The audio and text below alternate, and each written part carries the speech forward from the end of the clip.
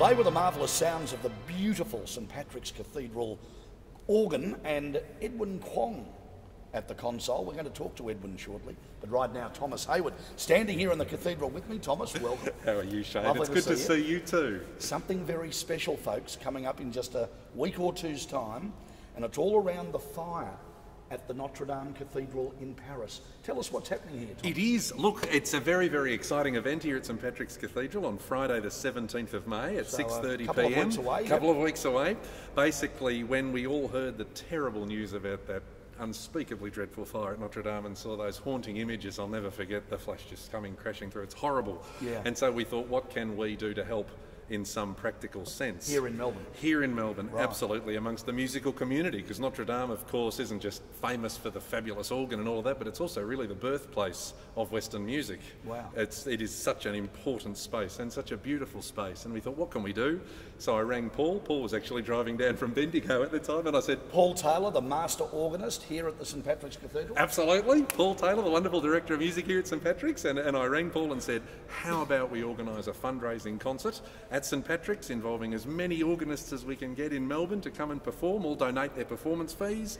We get a fabulous crowd and we raise a lot of money and send it over to our wonderful friends at Notre Dame. And Paul said, that's fantastic. I'll check with the Dean. It all happened and things locked in, and so we were able to come up with the date of Friday the 17th of May. At 6:30 p.m. At 6:30 p.m. Well, look, folks, we're going to talk shortly to Edwin Kwong, who'll be one of the people performing on the night. And we're also going to ask Paul Taylor to tell us a little bit about his association, which is actually quite directly with Notre Dame. Oh, absolutely. In parts of his life. Absolutely, absolutely. So, Thomas, before we talk to Edwin, just give people a little taste of what they're going to hear. This sounds like it's an organ concert that if you've never been to one, yes, this is the one to come to. Absolutely, this will be the one to come to. We have 9 Melbourne organists performing. Wow. I'm going to open the program with a piece actually performed at the reopening of the organ in Notre-Dame in 1868. Wow. It's a fabulous piece of music by Alexandre Guilmant.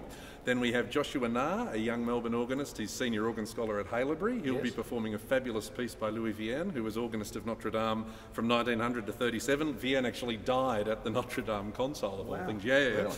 And then we have Christopher Cook, a wonderful Melbourne organist. He's going to be performing one of the movements from Vierne's fabulous organ symphonies. And then Edwin Kwong, whom we'll be meeting soon, he's going to perform the famous Toccata from Beetle's Fifth Symphony. Yeah. And then we have, after interval, Tom Baldwin, another wonderful young Melbourne organist, who's performing one of Dupré's, Marcel Dupré. He was organist of Saint-Sulpice for many years, but he wrote these fabulous preludes and fugues, and there's a famous one in G minor. Tom's going to perform that. Okay. And then we have Thomas Grubb, one of the wonderful organists here at St Patrick's. He's going to perform some Messiaen, a famous The Apparition of the Eternal Church, which will be a wonderful piece. And of course we stand here in this unbelievable cathedral. Absolutely. I mean, this is a cathedral of absolute renown worldwide. Oh, totally. One of the finest Gothic revival cathedrals on the planet. And so I assume this beautiful organ music, yes, you're an expert, I'm not, in a cathedral like this is probably pretty special. It really does. It stirs the soul, it revitalises you, the beautiful sound of this wonderful organ filling this glorious space.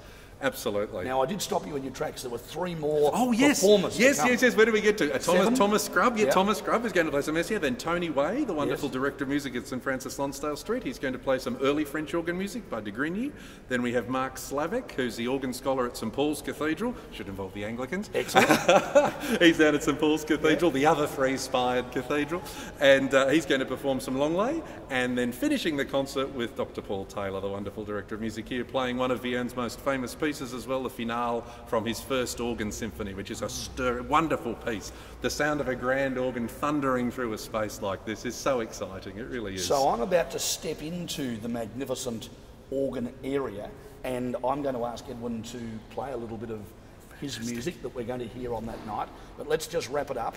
You can go to the try booking, or you can come here on our Melbourne Catholic website, go to the link, $25. $25 Tell admission. your friends, if you're like me and organ music's a little bit not really part of your life, I'm told, one concert, this is it. Come along, absolutely. And if you are an organ aficionado, it does sound like you have ticked all the boxes. Absolutely, there's something for everyone, totally. Friday, May 17, 6:30 p.m, here in this magnificent St Patrick's Cathedral.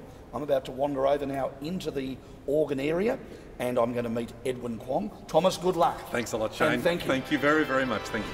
Well, I've actually come into the beautiful organ console here at St Patrick's Cathedral. Edwin Kwong, one of Melbourne's finest young organists. Thanks for joining us. No worries. This concert on May 17 sounds very, very exciting. It is. We've got some of the greatest hits, per se, of the organ literature, performed by some of the best Melbourne organists.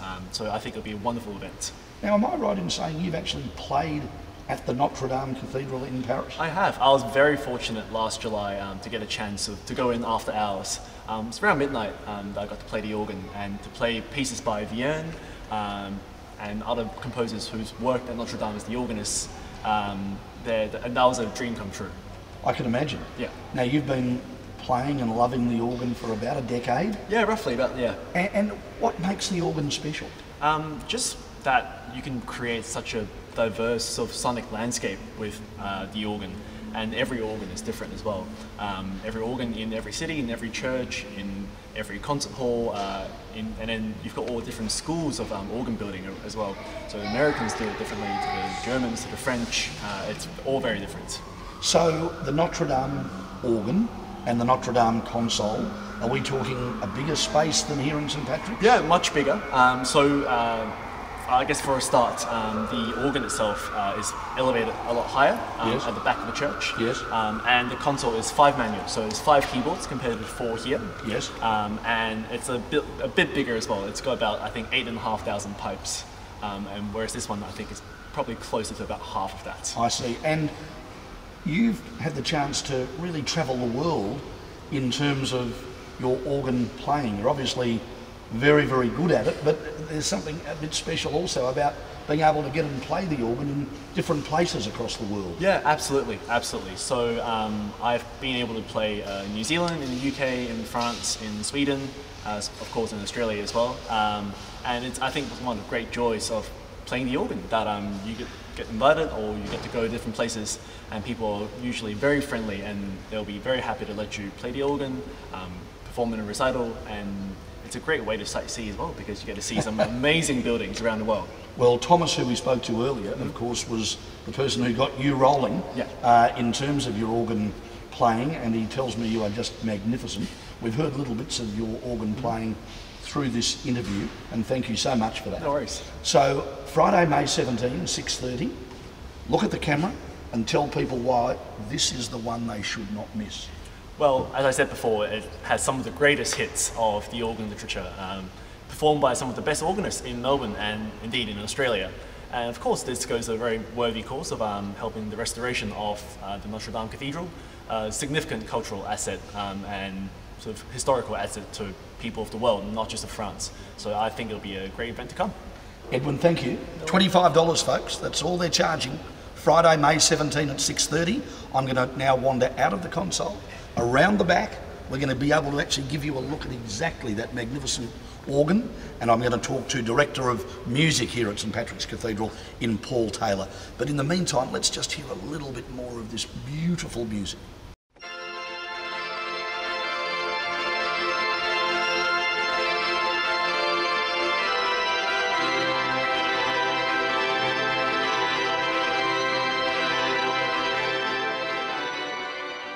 Well, I've made my way, folks, around now to the front of the console, and hopefully behind Dr. Paul Taylor and myself, you can see this magnificent organ. Dr. Paul Taylor, welcome. G'day, Shane. An absolutely fantastic idea that you and Tom have put together this concert. We've talked about the people who are performing. We've talked about Notre-Dame. I want to come back to that because I know you've got a special association. But who, in a sense, is putting on this magnificent concert on May 17? Shane, it's a collaborative venture between the Australian New Zealand College of Organists, that Tom is president of, and also the Catholic Archdiocese of Melbourne. So it's a collaborative venture between both bodies. Okay, and obviously a lot of work going in. There's a tribe booking link, make it very, very easy to get your tickets. You must be so proud, as Director of Music here, to have an organ of this calibre in a cathedral of this stature, and then at the same time be raising money for probably what many would say is the iconic cathedral of the world. Absolutely. The Cathedral of Notre-Dame has a special place in obviously the hearts of the French people, but for organists around the world, the Notre-Dame Cathedral is like a mother church because it's home to a wonderful pipe organ and a liturgical tradition there. And I think a lot of people felt the fire there was just a huge tragedy on many different levels. And we just felt that it's a little symbolic gesture that St Patrick's Cathedral community can do towards funding the rebuild of Notre-Dame Cathedral. And when Tom got on the phone the very morning that the fire occurred, I said, oh, we've just got to do this. Yes. This is a fabulous initiative of his, and we're just delighted to be collaborating with him and the ANZCO and the Archdiocese. So, can you describe in this little interview how you personally felt? Is it hard to get the words out? I mean, because someone like you, it probably hits harder than someone like me. Well, it was. My mind went back to 9/11 and watching the tragedy unfold in New York. And when you saw the fire on top of the roof of Notre Dame and the commentary of the journalists, one couldn't help but thinking, how far is this going to go? And then when they decided that the fire was out, it was sort of a huge sense of relief. But then there was the questions of how much damage had been done, both to the building and then internally to the instruments that many of us would have been interested in because of the whole music connection. So there's a sense of relief that it wasn't worse than it is, but it's bad enough. And I'm just hopeful that we can make a small effort towards the rebuilding. What's your personal connection with Notre Dame? Well, like a lot of people, I've had the great privilege of visiting there over the years, and I guess in more recent times though, here at St Patrick's Cathedral, we've been the host of a number of recitals by French organists. Okay. And just in the year 2017, we hosted Johann Vexo, the choir organist at Notre-Dame, Wow. and Damien Riviere, tenor from the cathedral music staff. And we had them here again just in February this year. And they gave a wonderful Marian concert here. And so when we heard of the fire, we obviously thought of them, and because their livelihood's going to be impacted, Of course. along with all the other staff associated with the cathedral there. So we thought, well, this is a sort of a symbolic gesture of support towards the appeal effort, and to make them feel as if that people around the world are supporting them and very sorry of what's happened. So I'm not an organ junkie, like many people watching this may be, but you've got me excited about this concert. I must say, it does sound fantastic. Yeah. Congratulations to you and Tom and all those people giving up their time, to Father Vierne, who's the Dean here at the Cathedral, for making it all happen. So it's Friday, May 17, folks, $25 admission. It's a starting time of 6:30. There's a link on Try Booking and also on our very popular Melbourne Catholic website, where you've probably found this very interview. So I just urge you, and I'm sure you do, Paul, Absolutely. to come along on that night. Absolutely. We're trying to draw on the wide Melbourne community, but also members of the French community who may be in a position to come along to St Patrick's on the night, and as a great sense of solidarity between the general public and the French people. So we're hoping that we'll fill the cathedral. The cathedral holds 1,200 people. Well, there's a challenge. Yes, we're just hoping that we can fill the cathedral and send all the money over to Notre-Dame. Tell your friends, folks, 1,200 people, we want it packed. Friday, May 17. Thanks for joining us, and Paul, good luck. Good on you. Thanks Thank very you. much, Shane. Very grateful.